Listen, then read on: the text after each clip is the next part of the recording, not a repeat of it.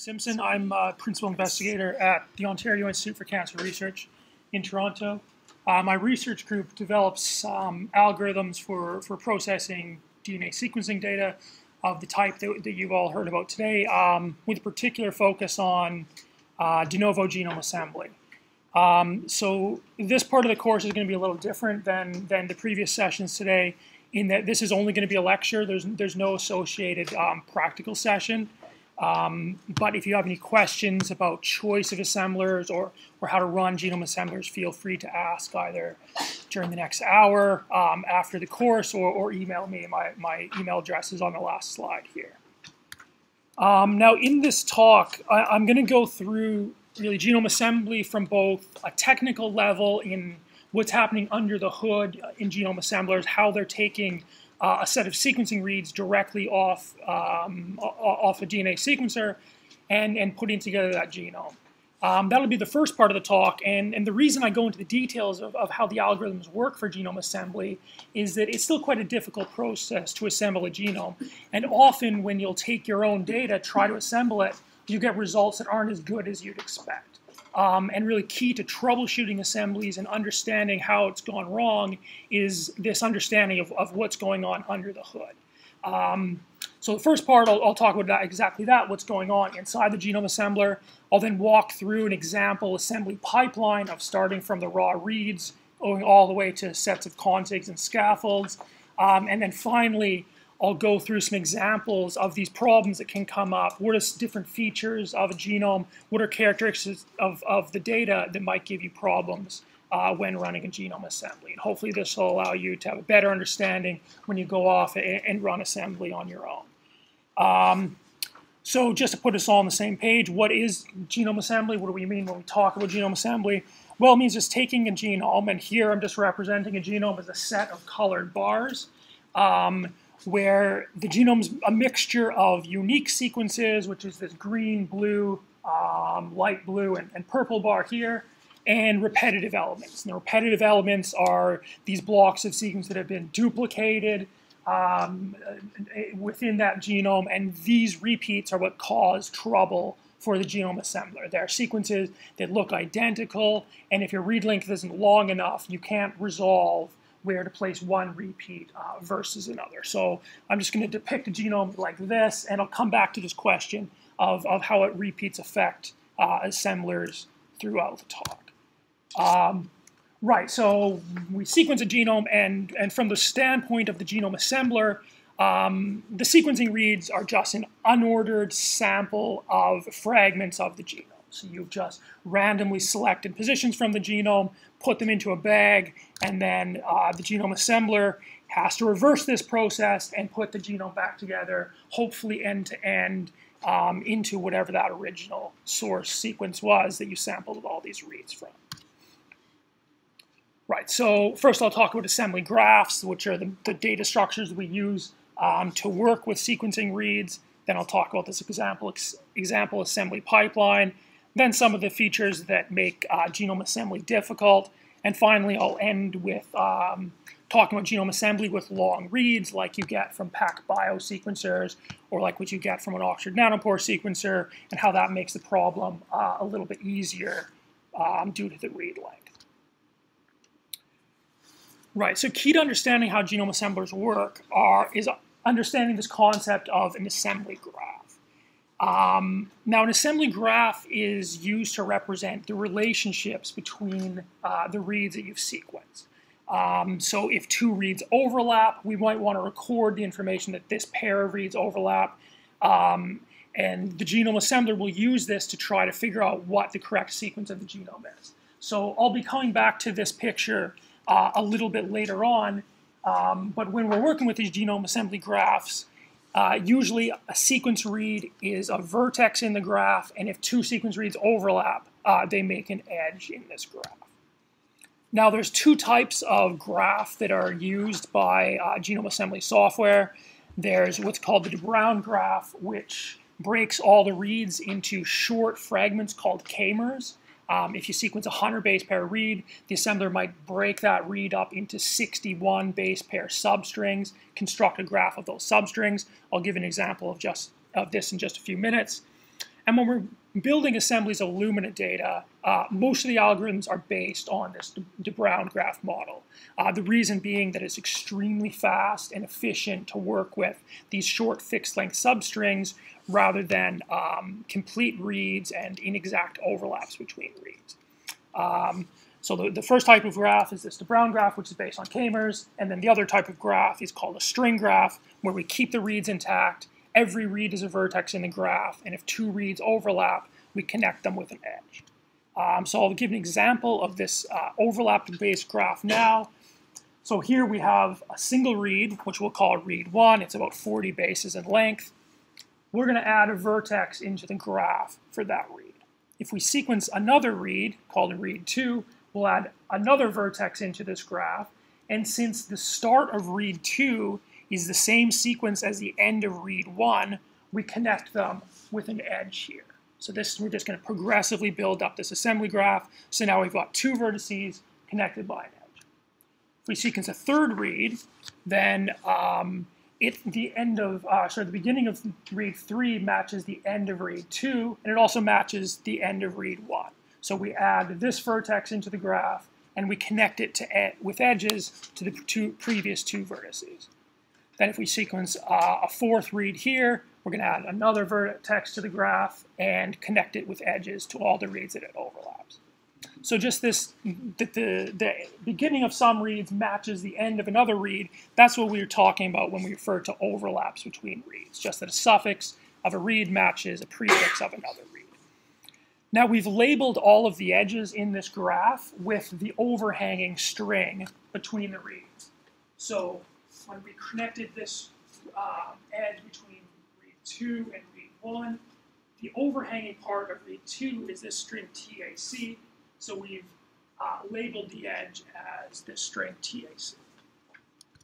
Now what the genome assembly software is trying to do is it's going to try to find a path through this graph, which is just a sequence of vertices that are visited, and concatenate all of these edge labels together, just joining them together into a string that spells the original sequence of the genome. So all the assembler is trying to do is build up this graph, which we call a string graph, and then find a path through it, and then the string that path spells is the sequence of the genome. So that's really the high-level technical part of how genome assemblers are running. Now I'm going to use an example assembly pipeline to illustrate these concepts further. So this is what an assembly pipeline might look like. The assembly software that you download from GitHub or somewhere on the internet, it will implement these steps and take the data from your raw FASTQ format all the way through to a FASTA file with contigs and scaffolds. So the first thing we might do is some cleanup of the data to get rid of sequencing errors, sequencing artifacts by either trimming the reads or filtering them out. We'll then try to correct sequencing errors in the read. We'll build one of these assembly graphs, clean up the graphs of additional artifacts, build contigs from the graph, scaffold them together, and finally try to fill in the gaps in the scaffolds. And I'll go through all of these stages individually. So the first one, and actually one of the more important stages, is just cleaning up your data before you give it to the assembler. Oftentimes when you get an Illumina sequencing run, if there was some processing artifact, like you've concatenated adapters onto the end of the sequence and the sequencer read into the adapter sequences, if you don't get rid of those adapters, they can look like very high copy repeats to the assembler, and what will happen is that the assembler will just stop at the position of wherever it finds these adapters.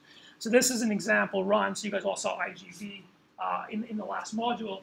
This is an example of a sequencing run that had a lot of adapter contamination. And all of these colored bars here, these are soft clip reads.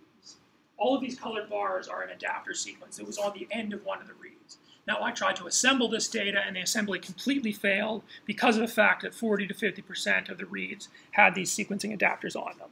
If you then run an adapter trimmer, I've listed some of them on this slide here, Kraken, Trimmomatic, and Scythe, they will get rid of those adapters on the 3' end of the reads, present just genomic reads to the genome assembler, and everything will work a lot better. So this is an incredibly important step. If you do have adaptive contamination, another way that you might want to trim your reads is just if you have low quality bases at the end. So you might have seen an Illumina error profile, and I'll show it a little later, where the error rate increases at the 3' end of the read. If that error rate increases quite drastically, you often want to trim the read back just to get rid of those bad bases. That makes it a little easier on the assembler. Right, here's actually a slide with the error rate for 6 different sequencing runs. So this was part of an assembly competition that I'll talk about a little bit later. We sequenced a yeast, a fish, which was a Lake Malawi cichlid, boa constrictor, human genome, parakeet, and an oyster. And this is the error rate as a function of the position in the read for these 6 different data sets.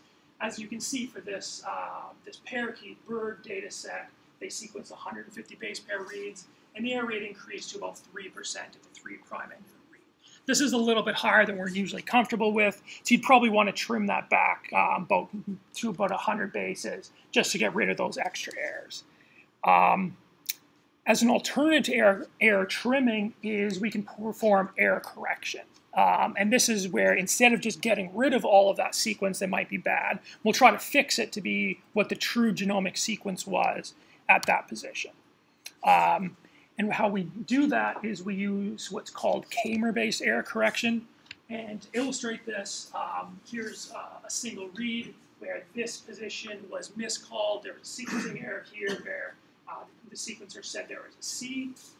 And how we're going to do this is we're going to exploit the redundancy in sequencing. Usually when you sequence a genome, you'll sequence it to 30 to 40x, which means each base in the genome is covered 30 to 40 times per read. So if we have, if we take a substring of one of these reads and count how many times it was seen in other reads, the substrings that are true genomic sequence will be seen a lot. The things that are caused by sequencing errors, like this substring that contains a C, will be seen very few times. So what we want to do is we want to compare the number of times we see the genomic substrings to the number of times we see the substring with errors to identify where the sequencing errors occur. So an error correction algorithm will do exactly that. You will take every substring starting from the first and going to the last, and it'll count how many times that's seen. We'll get a coverage profile that looks like this for the true genomic sequence, where it bounces between 20 to 30. And then when we hit a sequencing error, we see that the coverage drops to 1. That's the algorithm will then say, okay, I think there's a sequencing error. It will then try to correct that error by just trying different substitutions at that position. And if it finds one that corrects the count profile up to this range of about 20 to 30 times, it would then make that fix and say it's corrected that C to a T or whatever the true base was. So this idea of K-mer-based error correction has been quite popular, and there's a lot of software that implements this idea. Some genome assembly packages that you can download will have algorithms built in to do the error correction. Others, you can download an external package that only does error correction. Some of the most popular ones are listed here, like Quake, SGA is a software package I wrote, SOAP de Novo, BFC, Bless, Lighter, Musket are all K-mer-based error correction programs. An alternative way of doing error correction is finding overlaps between reads, like I showed before. So you find where the end of one read matches the beginning of another. If you find a lot of overlapping reads, you can then calculate a consensus sequence for the reads. This works very well, and it can handle different types of errors in K-mer-based correction, but it's typically too slow to run on very large genomes. So if you sequence a human genome, you might have 1 billion reads. Finding overlapping pairs out of the set of 1 billion reads takes a lot of compute time. So typically we use this faster K-mer-based error correction for very large genomes. Right, so once we've cleaned up the data a little bit, we want to build the assembly graph.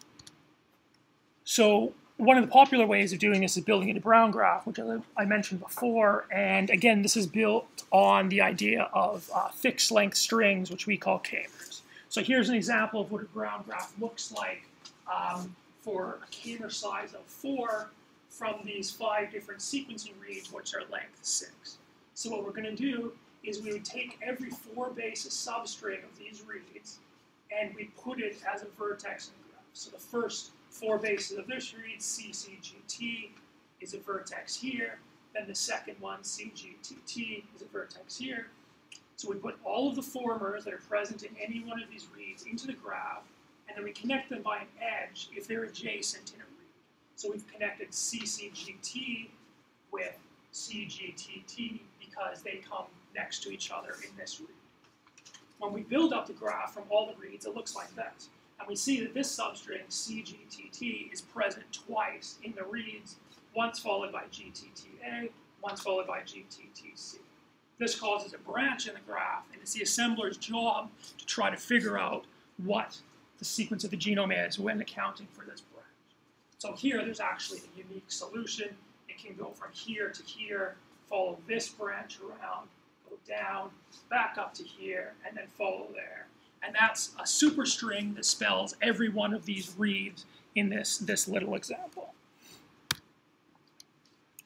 Now, a quick detour into the type of research that my group does.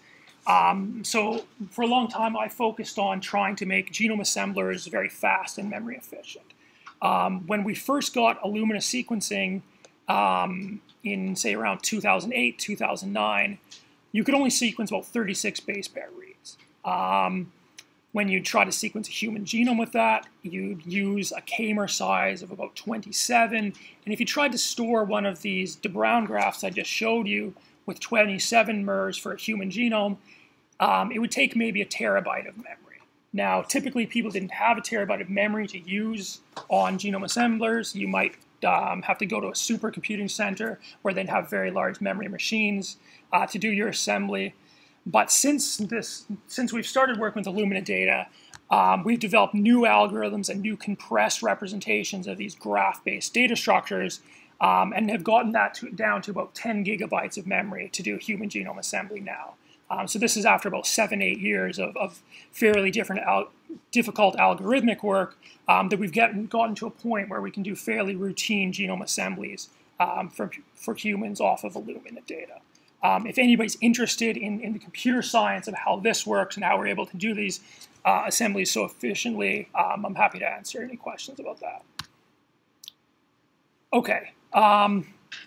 Now, after we've constructed our graph, we're not quite ready to build contigs yet. And what we want to do is a step called graph cleaning. And this is an additional data cleanup step where we try to get rid of different types of artifacts that appear in the assembly graph.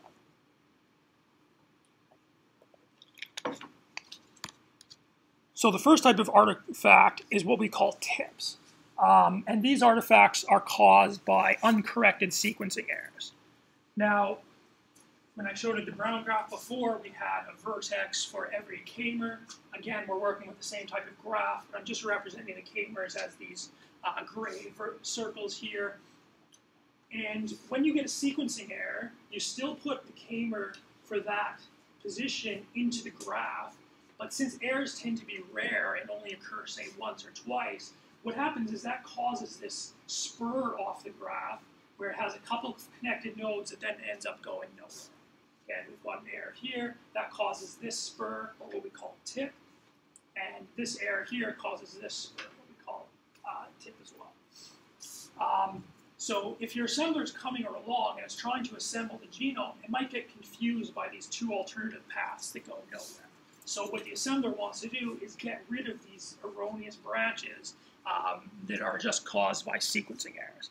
So that's one of the type of graph artifacts. The other is something that we call bubbles, which are caused by heterozygosity.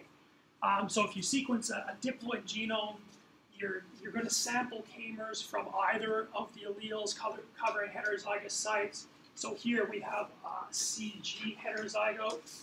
And what happens is when you sample k-mers from those two alleles, it causes a divergence in the graph where you can either follow a path for allele 1 at the top or allele 2 at the bottom. And this is a very distinctive structure where it's this divergence and then coming back together. So the assembler can actually efficiently identify these positions and say, okay, I think there's a heterozygous SNP here. Do you have a question? Yeah. Why is the bubble showing 4? There's only one Yeah, it's a good question. So let's say we're working with a fairly short k-mer. So this k-mer, TCGAT, is shared by both two alleles. So that would be here. Then if you slide it one base over, there's a k-mer CGATG and CGATC. So that's the first point of divergence, and that's this pair of nodes. If you slide it over again, we have GT, GAT, GG, that's these two, and then it's just you keep sliding over, so you have multiple nodes for that point. I think you're first. It'll be the exact size of your k-mer. It's exactly k-mer. Yeah. Sorry. If you're sequencing a haploid organism, would you expect to see bubbles? No, you don't. You do get them. You don't expect them to naturally occur, but if you have a sequencing error that's recurrent, it happens 4 or 5 times, that might give you enough coverage such that you don't get this tip structure, but rather it rejoins, and you can have an artificial bubble because of that. Also, if you have diverged copies of repeats, you'll get bubbles as well, just because of paralogous sequence variants. Okay, so after the assemblers built a graph, it might look like this. And figuring out what the genome sequence is from this graph is probably fairly difficult. So the assembler is going to try to identify these tips and bubbles to make the graph simpler. So it'll start by finding all of the branches that are only connected on one end.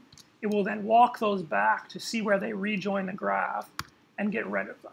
That simplifies the graph quite a bit. It will then try to find these divergences where the bubbles occur. It will walk to see when they rejoin the graph, and then collapse them down to just a single allele that will be represented in the final assembly. It will then try to build contigs, which typically is just trying to find the largest unbranching segments of the graph. So it'll compact all those nodes here, then it sees there's a branch here that can't be resolved.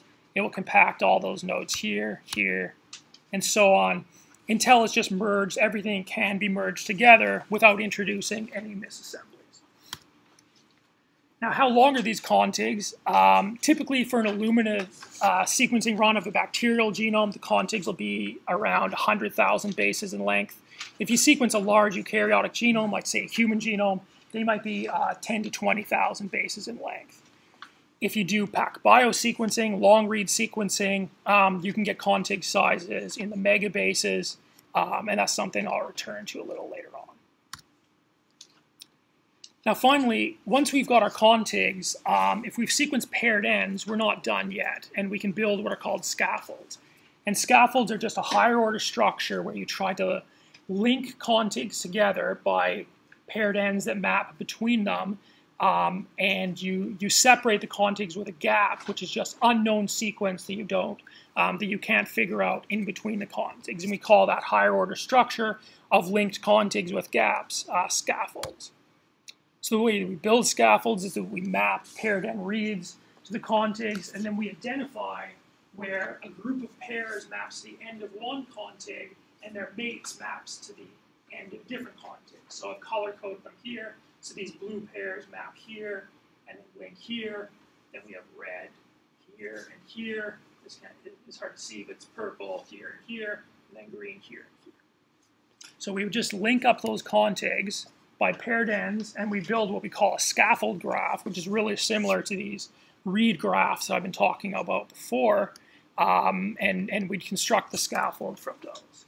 We can use the paired end insert size distribution that we learned about in the previous modules to estimate how far apart these contigs are in the scaffolds, and then you just fill in the sequence with ends representing the uncertainty of that sequence between the contigs. There's a set of programs that are called gap fillers, which will take those scaffolds and then try to do local assembly, which is not as strict, to try to fill in what the sequence is. Now, those gaps are caused usually by two things: either repetitive sequences that are too difficult for the assembler to resolve, or just drops in coverage because you didn't sequence your genome deeply enough, or perhaps there was some GC bias in that region that didn't allow it to be covered by reads. If you have long reads to augment your short read assembly, there's programs that will allow you to use the long reads to fill in the gaps, which is especially helpful for highly repetitive regions. Okay, so is there any questions about that part? Because I'm gonna move into now what are some of the difficulties for assemblers. Yeah. How the assembler choose the seed sequence for a graph? Is that random? So it will just select a k-mer size, and then every k-mer will become a vertex in the graph. And then when it's trying to do the compaction, where it's finding the paths in the graph, it will usually just pick a node at random. But it actually doesn't matter. No matter what node you pick, you'll arrive at the same set of contigs. And the second is there any sort of scoring? Like, you might have some graphs that resolve equally well. Is there some sort of scoring that helps to resolve two possible paths that could be well resolved? Yeah, that's a good question. There is some body of research on trying to find the genome assembly that maximizes the likelihood of the read data. So this is like a very principled framework for trying to find, the best reconstruction of the genome. Those algorithms tend to be quite heavy because you're doing a lot of these calculations. You're looking at like a lot of different alternative paths through the graph, and then pick whichever one's best. You have to use hidden Markov models, things like that, to score the sequences. So they tend to only be used on very small genomes.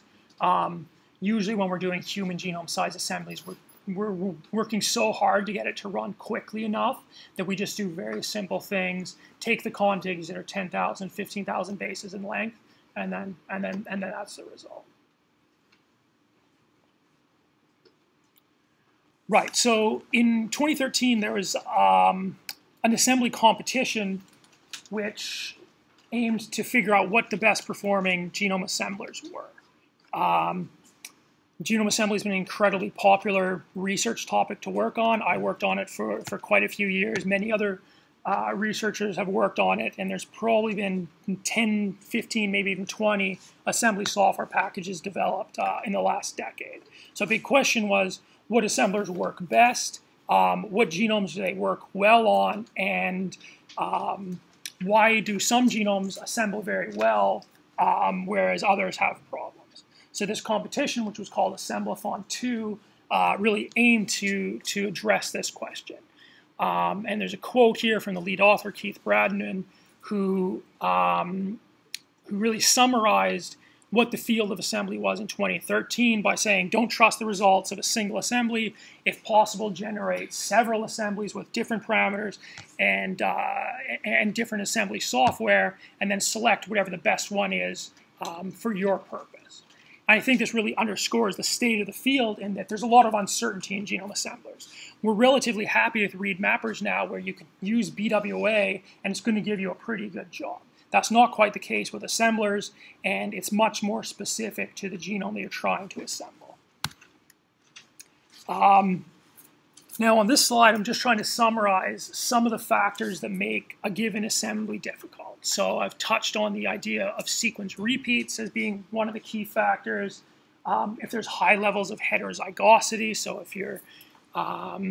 if you have these bubble structures occurring in multiple places in genome, quite often that can confuse the assembler. If your genome's not covered very well, that causes breaks in the contigs because you just don't have sequence reads there that allow you to link reads together. If your sequencing is highly biased, if you sequence something that's either AT-rich or GC-rich, you might not cover the genome completely in reads, and that can cause problems with the assembler. Of course, if your reads have a lot of errors, or there's chimeric reads where you've joined up different places of the genome into a read, that causes problems with the graph. We've mentioned sequencing adapters. If your samples are contaminated, or if you've sequenced multiple individuals rather than a single individual, these are all factors that make it more difficult for the assembler. So what I wanted to do after this Assemblethon paper was put together a package of tools that could measure all of these factors about how a given assembly might go wrong automatically without any input from the user. So they could just take a FASTQ file. It will then measure if your coverage is good enough to do an assembly, how repetitive the genome is, how heterozygous it is, as a way of giving the user information about how difficult that assembly is going to be. And the next few slides, I'm going to explain how this program works and go over some examples of the reports that it generates, which is just a PDF file, which allowed you to explore the properties of the genome you're trying to sequence and choose an appropriate assembly strategy. So I'm going to go back to this slide, which I showed at the very beginning. And essentially how the program works is it's going to analyze the structure of this assembly graph to estimate how difficult it is going to be to assemble. So what we're going to do is we're going to try to identify how often these branches occur due to sequencing errors, how often branches occur due to heterozygous SNPs and indels, and repeats as well. And the way that we do this is we analyze how often these k-mers occur in the reads. So just like I was saying when we were talking about error correction, when you've sampled genomic k-mers, you usually see them 30 to 40 times if you've sequenced the genome quite deeply. And we can use that information to learn about the error rate and in particular the heterozygosity of the genome. So if we draw a histogram of the number of times a 51-mer, so just a fixed length string of 51 bases occurs, we get a plot that looks like this for a human genome. Peaks around 28x, and that reflects the fact that we've sequenced the genome fairly deeply. Now, if we show the same histogram for a highly heterozygous genome, like the oyster genome, the histogram looks like this. And then what's happening here is that we have this bimodal distribution. And the reason for this is that the oyster genome has a SNP around 1 in 90 bases. So a lot of the k-mers are coming from, are covering heterozygous SNPs and indels, and it's from this peak. And then another population of k-mers are from just homozygous positions that are present on both chromosomes. And this sort of distribution causes a lot of problems for genome assemblers. They want to treat the genome as being just a single string. They don't want to see a lot of these bubbles forming.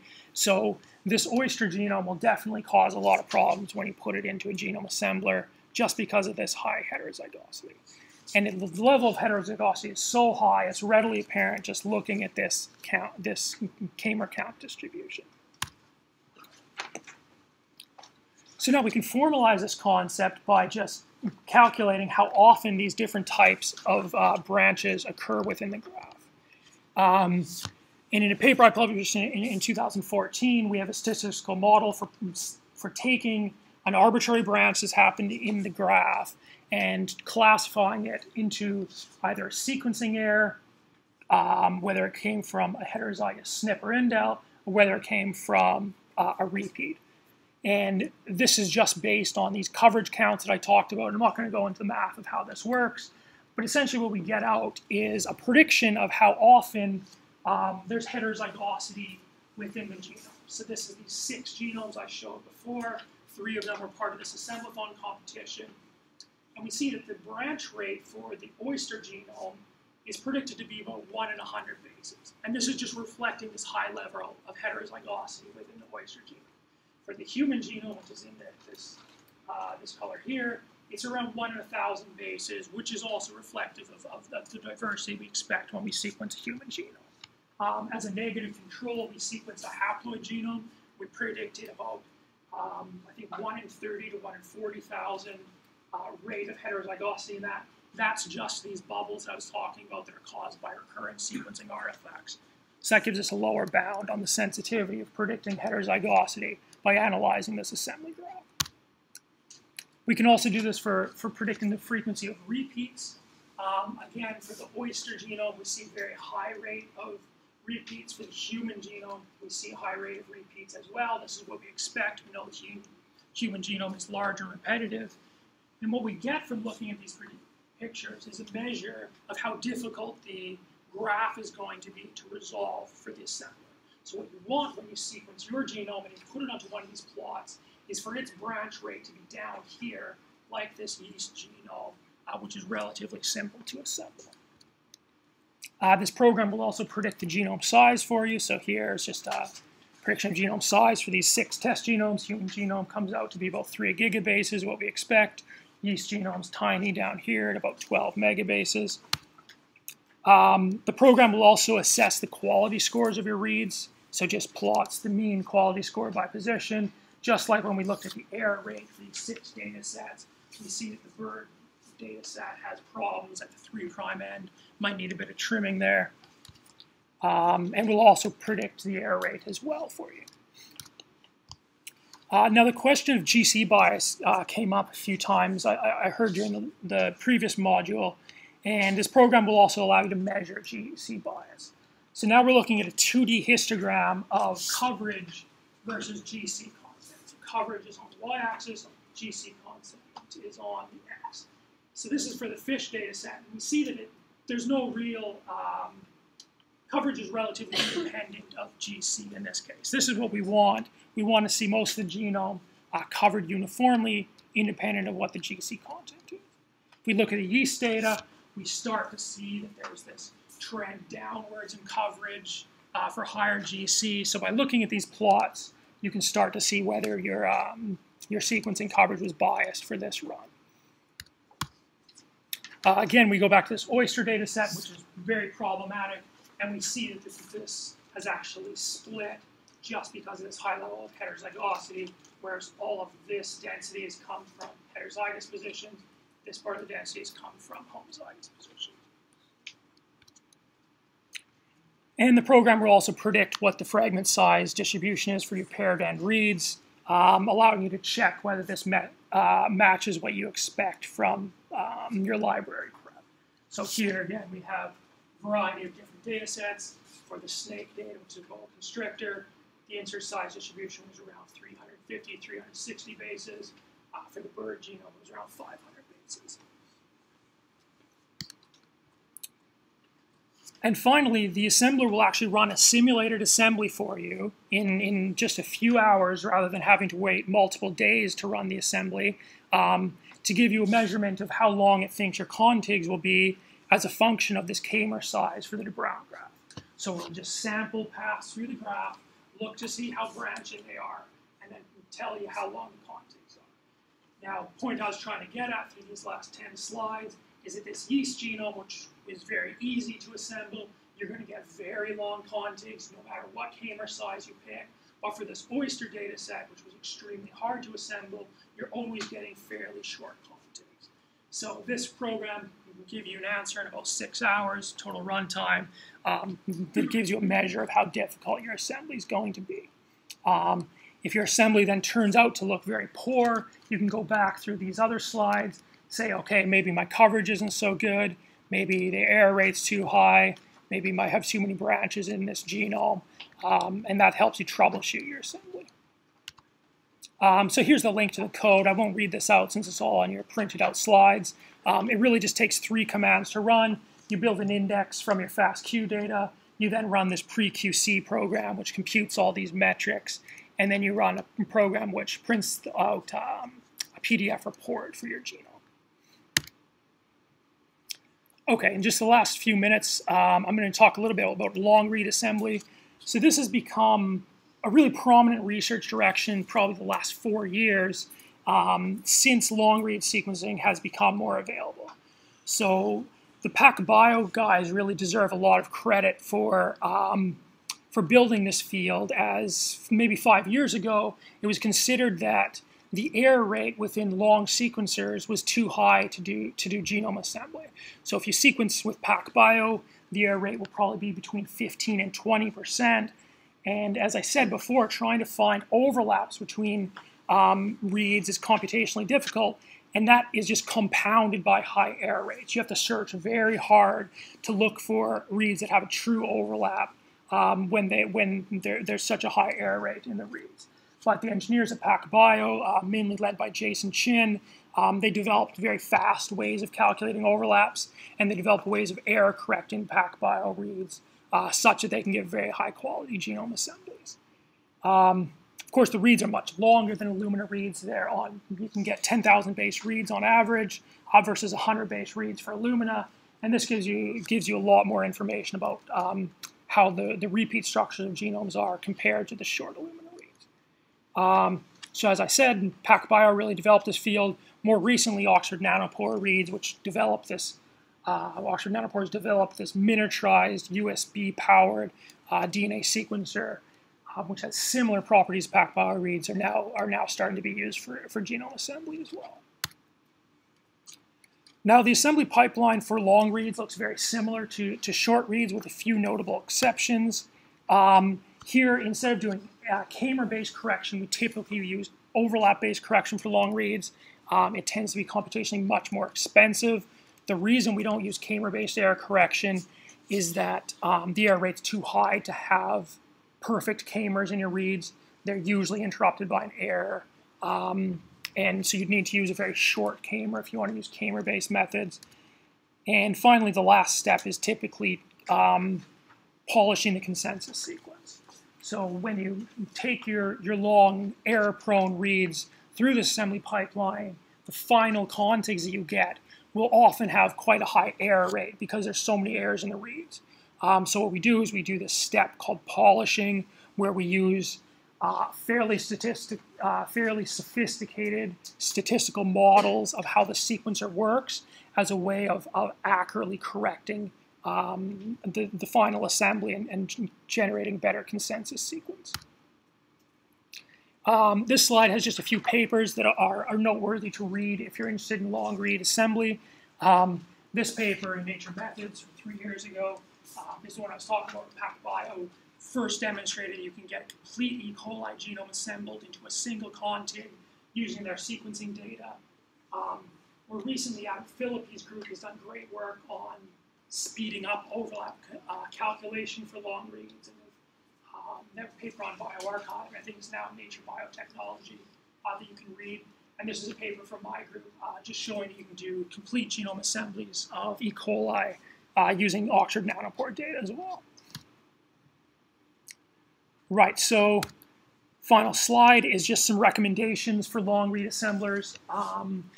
Luckily, if you do have long reads, and I should caution that it is more expensive to obtain than short reads, but you tend to get much higher quality data.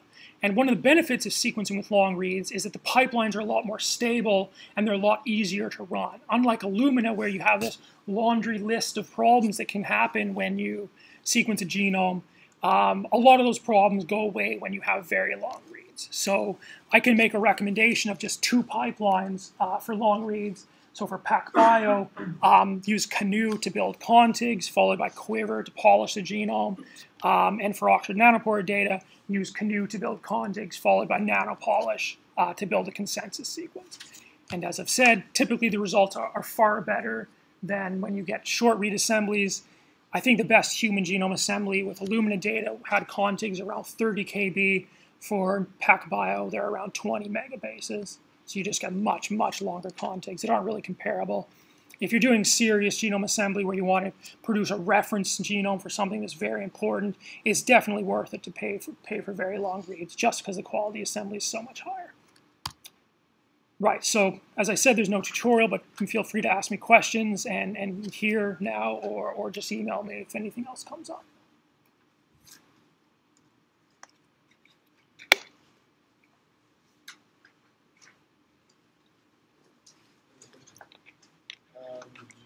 You ever tried the mixed genomics technology? And if yes, what do you think about it? I haven't. That's a very good thing to bring up. So the question is whether I've tried 10x genomics technology. So this is a new way of doing library prep where you can tag very long fragments of DNA, hundreds of kb, such that you know that all of the short reads came from the same 100 kb molecule through this library prep. And this gives you much longer range information than just mate pairs or any sort of paired ends. and it's becoming a very popular way of getting more information out of short-read sequencing.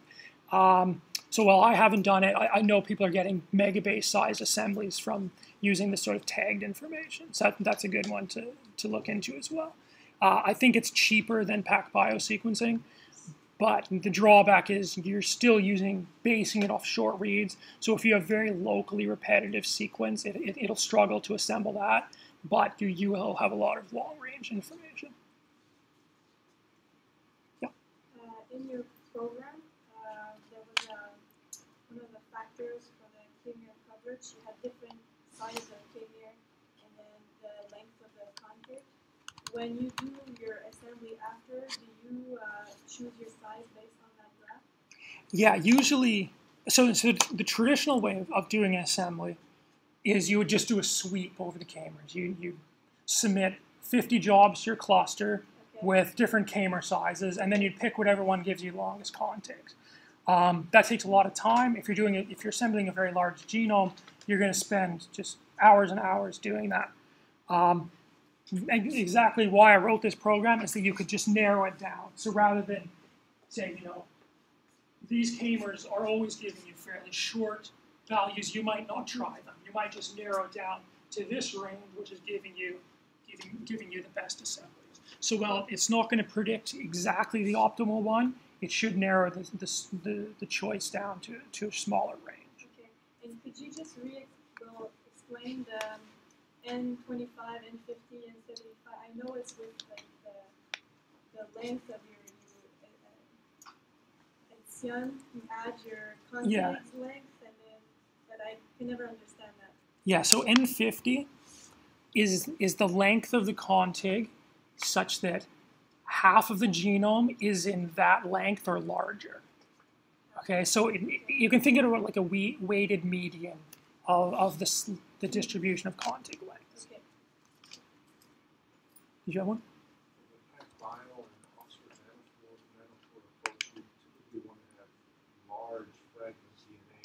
Yeah.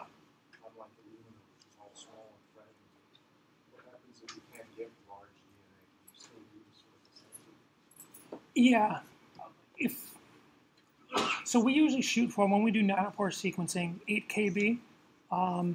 For bacterial genome, that works very well. At least in E. coli, the longest repeat is, I think, 6 kb, which is ribosomal RNA.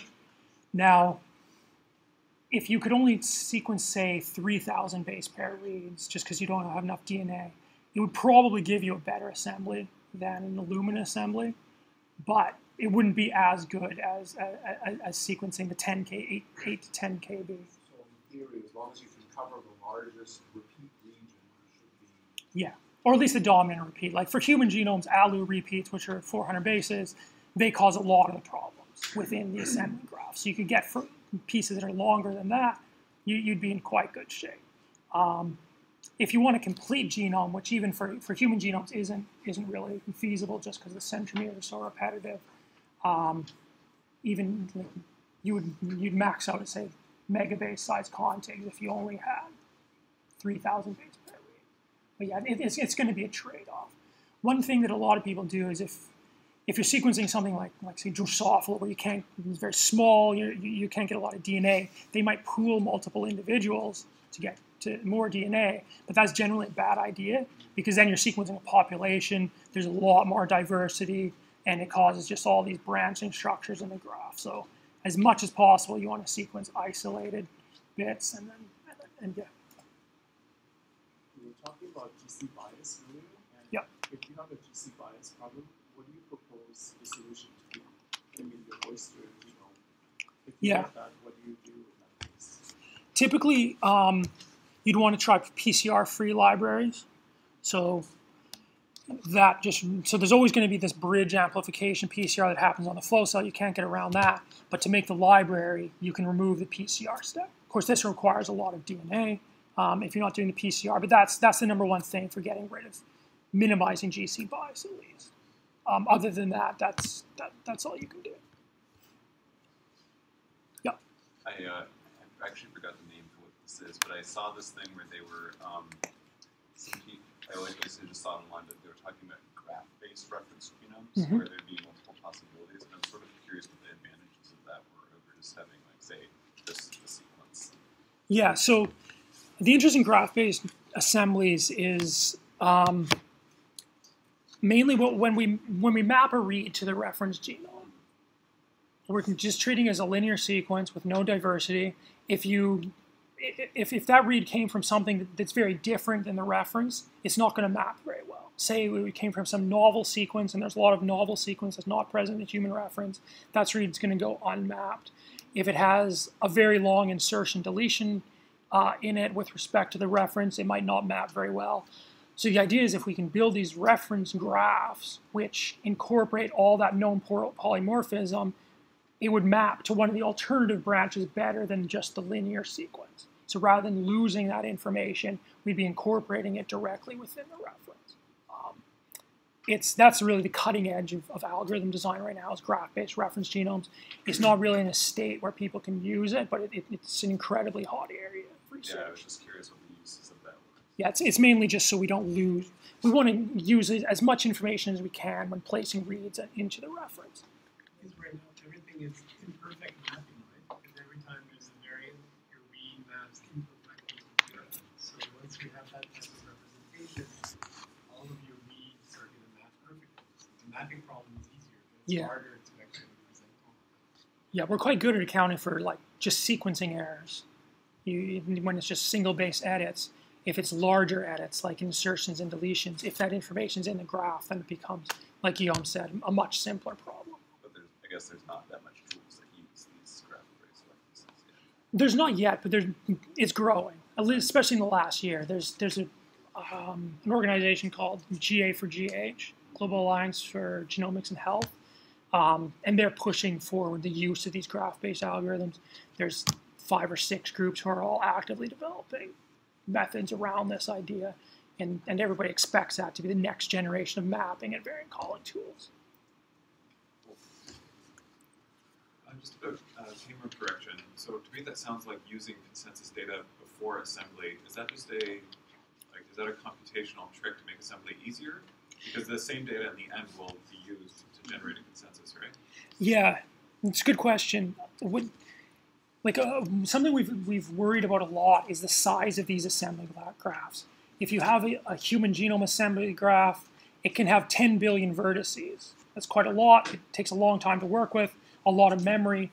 So if you correct the errors up front, it just shrinks the size of the graph down and makes it much more manageable to work with.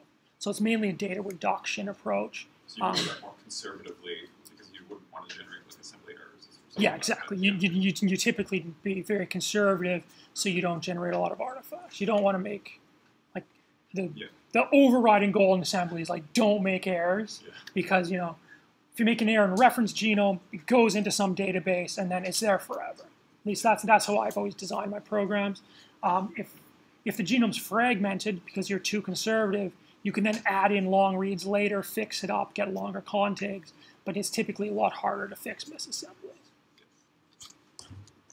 I was just wondering what some of these gap-filling algorithms are based on if you're not using long. Yeah. So usually what you'll do, so when you pick your K-mer parameters, say here, you want to pick something that's high enough such as you're getting around a lot of repeats, but you don't want to pick a K-mer that's so high that,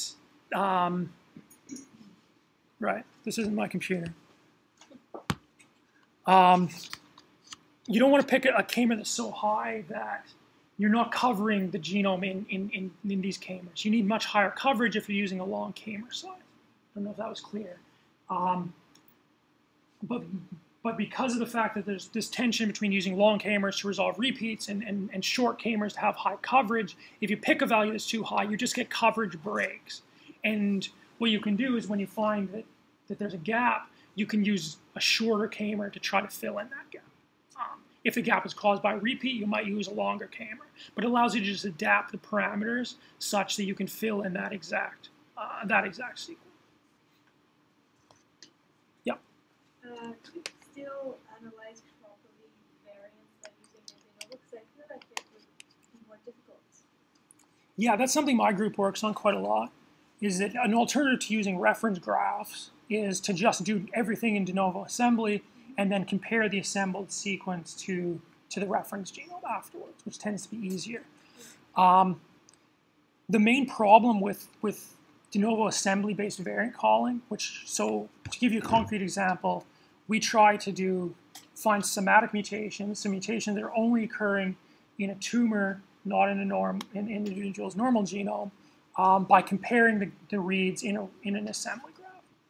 That works very well for long indels, which are a weakness for mapping-based approaches, but unless you have very high coverage, you might not see the variant. So the drawback of de novo assembly-based variant calling is that you just need much higher coverage and you have slightly lower power in repetitive regions because of these problems I talked about of having these branching structures in the graph.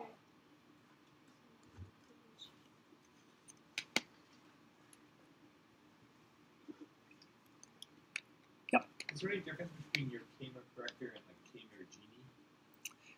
Yeah, so this program, which will do a simulated assembly to let you pick K-mers, that's doing a very similar thing to K-mer Genie. So K-mer Genie is trying to predict the best K as well. Yeah.